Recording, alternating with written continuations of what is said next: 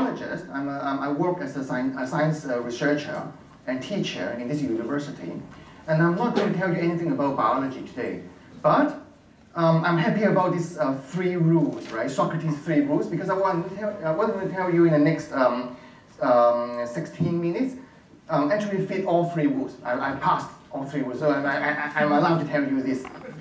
So the talk before me by Suzanne was great, wasn't it? It's about curiosity, it's about how to make children grow up with love and care. My talk is actually follow-up with the same theme. It's actually about education and curiosity. Before I'm getting there, I'm going to learn from Suzanne's talk and do the same thing. And the same thing is for you to close your eye for 1 second. Was it 1 second or 5 seconds? Whatever. Close your eyes and imagine a specific moment in your life that happened to you in the past. I don't know about you. I don't know anything about you or most of you, but I'm guaranteed that that thing has happened to you sometime in the past. So close your eye and imagine that you are small kid, a few years old, 5 years old, younger than 5 years old, and your life was good, wasn't it? You don't need to work, and really, everything in the world around you is new, and you're full of questions, and there are adults around you, and they are all very keen on answering your questions. And whatever you ask, they got the answer immediately. For example, you didn't know what the switch is for, and then immediately your father tells you the switch is for that lamp over there. And what is a cabinet in the kitchen does, your mother will tell you there is a fridge and there are lots of good stuff inside. Where a baby come from, and they all fell from the sky. So basically, you got answer right away. But that particular moment that I want you to revisit now is actually a little bit different. And at that moment, or just before that moment, you came up with a question. And that question, just like all the hundreds of questions you asked before, to you is just another question, right? You just want to know something. Why is water wet? Why are all the remote control designed in the same way? Why are they all black, for example? But on that day, at that moment, something is different. The person you ask this question, either he or she is in bad mood, or he's a bad person, or it's just a wrong time. This time, you didn't get the answer. That person, probably your parent, but almost certainly a teacher, instead of answering your question, he will say that you shouldn't ask this question. This question is a waste of time. I think you should focus on something more important, for example, your study, instead of wasting my time asking such a silly question. Or a slightly better person would have said that, oh, these questions difficult, it's too difficult to you, it's too small, you're too small, and there are people like scientists, they're very, very clever, and they will figure that out for you in future. So you don't have to worry about it. Now, please go back and do whatever you want to do, maybe especially doing that exercise, and you want to, because you want to pass the examination. That's the moment I want you to think about. I don't know about you, but personally, I think this moment is very, very common. This moment is probably one of the most important moments in your life.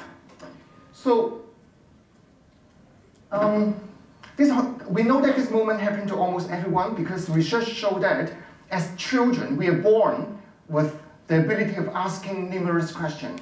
In a classical study that's published in 2007, a group of psychologists, they're a little bit crazy, and they actually analyzed the transcript, meaning that everything for children from the age of little more than 1 year old, just after they learn how to speak, to about a little bit older than 5 years old.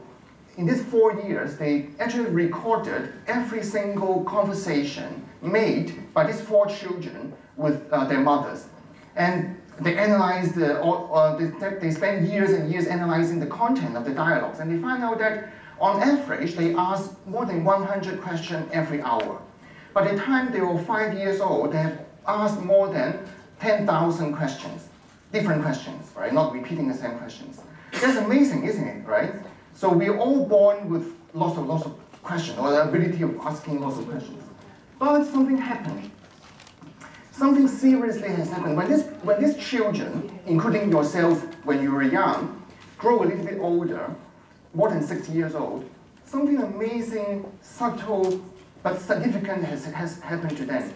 So for example, in another report, psychologists were measuring something called episodes of curiosity, meaning that a question or even a look or a statement that point out you didn't understand something, right? A kind of request for more information, episode of curiosity.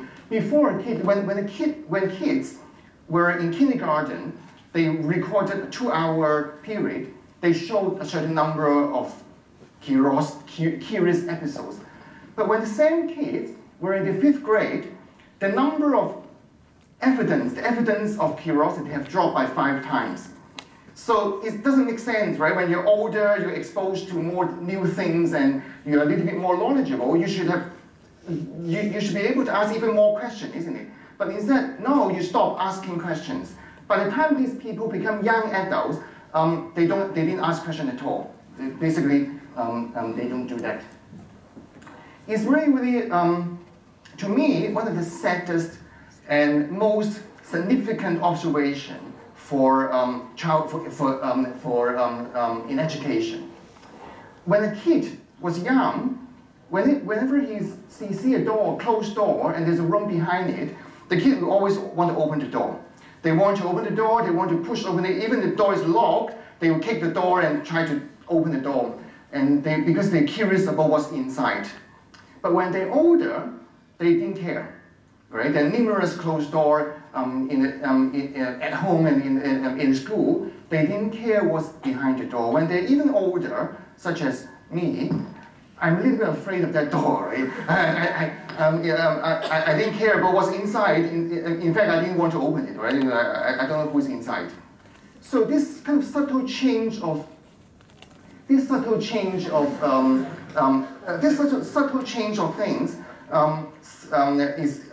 to me is very, very important. Why is it happened? Something between kindergarten and 5th grade. What happened? Well, one of the things that we can imagine is that those children went to school, right? So when they're in school, they're in a different environment, and the teachers were supposed to enhance their curiosity, right? Every single education research paper on education that I've read, and thousands of them, concluded beyond any doubts that curiosity is the most important motivation factor for learning, right? We all agree, there's a universal consensus. Every single teacher I talked to said he or she will spend their whole life stimulating curiosity in their students. But what they did was precisely opposite. Because they quickly find out that curious kids are difficult. Curious children ask too many questions. When they ask too many questions in class, they're disrupting the class, right? They're disrupting the syllabus. And in a way, syllabus is just like a elaborate script towards standard examination. And any challenge or deviation from that script is to be punished, stigmatized, and discouraged. Children love to seek adults' assurance and their approval. So very, very quickly, we learn that those students who shut up and listen and do their homework, we get all the brownie points.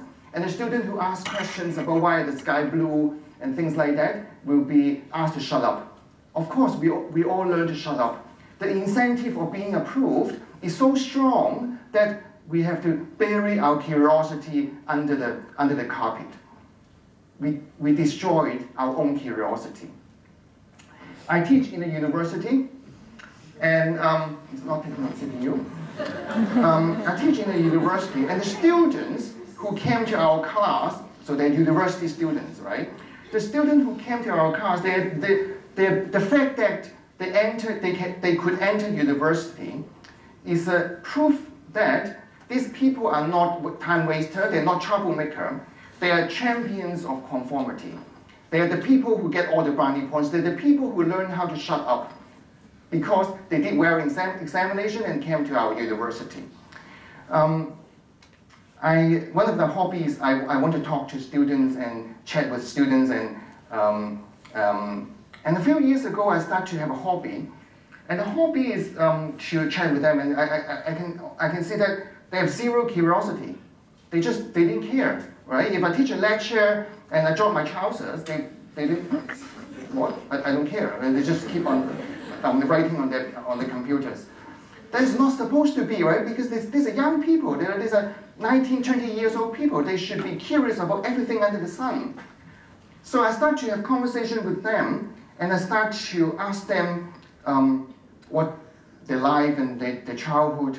And I find that whenever I ask them to imagine that moment, just like what I asked you to do a few minutes ago, that moment that you ask the questions but didn't get an answer to, or the moment you ask a question when you're a child and you got punished. Whenever I ask that, bring that up, the student become very, very interested and engaging. So a few years ago, it became my hobby, and then it turned out to become my mission to talk to as many university students as possible and collect the question they asked about science when they were children. So let's look at some of them. So these questions are asked by actually real people, right? So they're real people, Socrates, rule number 1, right? They're real. These questions are all very interesting, right? When we look at these questions, I have 3 observations. The first observation is these questions that are collected, I got hundreds of them, are very, very precious evidence, are evidence of a very, very precious moment of these young people's life when they were a kid and they're full of curiosity. The second observation is this is also a sad kind of it's kind of a poetry of sadness, right? Because this question represents something they lost when they grew up. The third observation is being a scientist, when I look at this question, some of the questions are very, very laughable, right? But some of the questions are, to me, deeply profound. These questions are actually quite interesting to me as a scientist, and they are gateways to numerous scientific discovery, right? But these questions are asked by 3 or 4 years old. So, a few years ago, about 3 years ago, I started to ask these students, well, not only about their question, but the following question: would you like to look for answers to this question, right? If the answer didn't exist, would you like to become a scientist yourself and answer your own questions, right? Most of the students said, oh, come on, you're crazy. I'm busy, right? I have examination to do. Please don't call me. But there are always some of them, right? There are always a handful of them who said, yes, I would like to find out, for example, what makes a plant move. I would like to find this out. So we organized a research program, and this research program is called Addicted to Discovery. So the program is the idea is very, very simple, right? The idea is, if you are, it's actually written here, is our website. The idea is, if you are a kid, and if you ask a question when you're a kid, and some teacher told you to shut up and don't waste your time, if you have a time machine and travel back in time and talk to yourself as a little kid, what would you have told him or her, right? So, of course, you would say that, well, first of all, you would say that it's okay, right? It's a great question. Second of all, nobody knows the answer, it doesn't matter, because most scientific discovery came from questions nobody can answer. So that was, to me, a gift. I allowed these students to give themselves when they're younger, right? So basically a bit of time traveling there. Addicted to discovery because we think if we, as a university, fully endorse these students, allow them to go and find out answer to their own question, even though sometime in their primary school a teacher told them not to do that, it's almost like a revenge, right, to those insensitive teachers. And we want to do that, right? We want revenge. And if we kind of have the revenge, maybe the student can go back to the earlier curious time when they can ask numerous questions. But now they can ask numerous questions as students, as graduates, as people who are contributing to the society. Maybe we can change our society in some small way by doing that. So we have this program launched in 2013, and it's fantastic. The students, when they're allowed to answer their own questions, the question they asked when they're a kid, we run workshop and teach them how to read scientific literature to determine which part of the question has been answered previously, which is the existing knowledge gap, so that they can do and design experiment to answer the part that have no answer to. So we find them, when you allow the student to do that, they change into monsters. So I'm going to tell you a few examples, right? So one day, we have a workshop teaching students how to read scientific literature, and then a girl came up to me, and the girl is actually the girl who asked the question, what make a plant move? So, and she said, Dr. Lam, I'm interested in plant movement. Have you seen a plant that wave at you when you talk to it? I said, a plant that wave at you when you talk to it? Say it again, a plant that wave at you when you talk to it? I said, it's impossible, right? A plant cannot listen to you, they have no sensation to sound, let alone movement. And then, and then she went home, and then next Monday, she showed me this clip, right? So I'm going to play this clip. I would like to ask you to watch it about 10 seconds long, and not only watch the clip, maybe the clip is not so interesting, but I want to listen to the audio. Huh? Yeah. Play. Is that not music? So listen, look at this leaf. This one.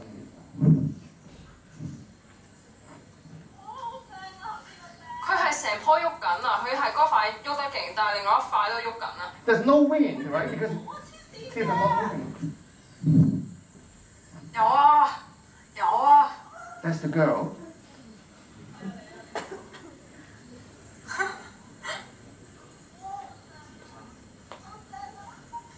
Even if you couldn't understand what they said, you can sense their voice, right? The joy and the excitement.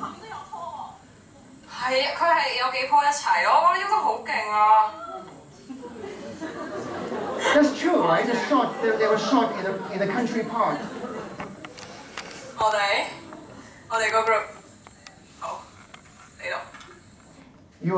So basically, she showed me that, and then I said, my mouth dropped on the floor. She showed me that, oh, then the professor in me came back, right?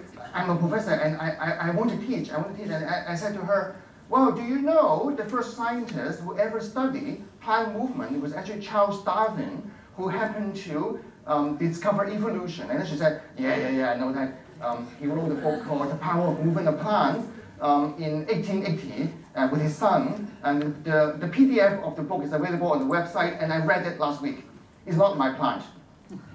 That student is in her first year student. She's not even a biology student. As a college professor who have difficulty asking my student to read even one A4 page of lecture notes, it's amazing. The thirst of this student to know what this plant is unstoppable. She read their own book, she create her own education. And then I told her that, well, I don't know what species it is, and the way to do that is to do something called DNA barcoding, where you look at the DNA and the sequence of DNA, and then you know what species is it. I want to do that. Well, but you are not a biology student. To do DNA barcoding, you first to go to second year and learn genetics, but before genetics, you need to learn organic chemistry to study DNA chemistry, and then you also need to learn mitochondria and the rate of mutation. I can't wait for 2 years, she said. I have to do it now because I cannot stop thinking about this plant. She did DNA barcoding. She went to a lab. She learned everything PCR. She did the experiment herself. The plant is in a country park. She went to the country park and cut off some plant, which is illegal, by the way. And she extracted DNA. She did everything by herself. We now know what species it is, and she's still working on this project. Don't you see something amazing is happening? This is another student. It's not her. She's a friend who's demonstrating this thing. He's interested in how virtual reality is kind of help encouraging people to do more exercise. In 2 months, he learned how to build the whole thing. The whole thing was built by him, robotics.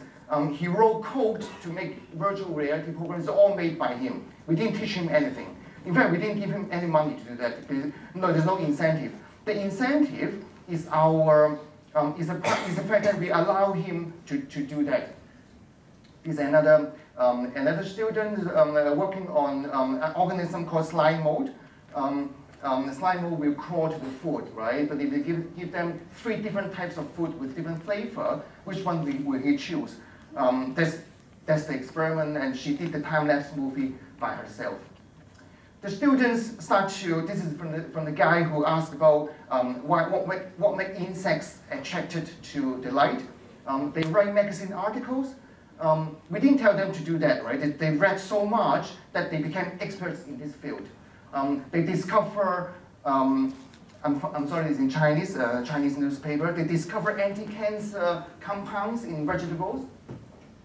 They got reported in a magazine, education magazine.